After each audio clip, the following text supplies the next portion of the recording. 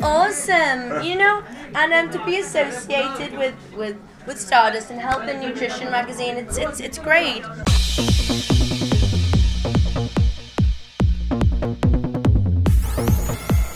Basically, winter health risks in general. Well, obviously in Mumbai, I feel winter's actually the nicest time. I've just come back from UK and the temperatures over there are awful. That's why I sound a little bit unwell, even though I'm unveiling my Health and Nutrition magazine.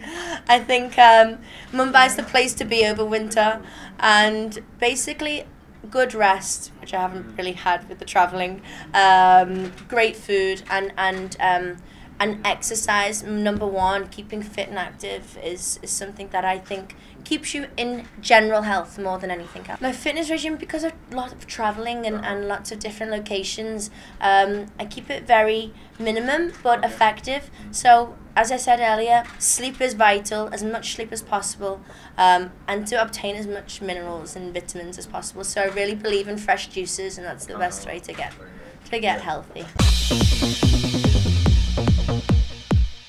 I think I can't go far wrong with Akshay Kumar, and I think that he's sustained that from the moment he started in the industry. It's not just he become an actor and now wants a good body. He actually lives by that mantra. Obviously, his action sequences are the best, I think, in Bollywood, and his fitness regime. He wakes up at 5 o'clock every morning. When we shot Singers Bling, he was on set before anybody else, and he'd already done a 2-hour workout. So he's a big inspiration. And then when it comes to the ladies, I would say Deepika. She's unbelievable. I think her body's great. She's constantly always keeping fit and trying different techniques.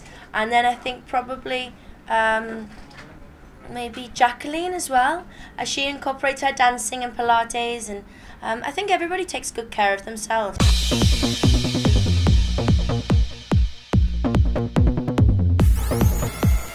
Crazy, it's been an amazing journey, and someone just mentioned back in 2012 what I was doing then up until now, so I never thought that I'd be here working with Rajinikanth and Akshay Kumar. He's a very quiet, very humble, very soulful person, and one of the very cute things that happened, we were shooting a scene which involved myself and Rajinikanth just before the launch last week.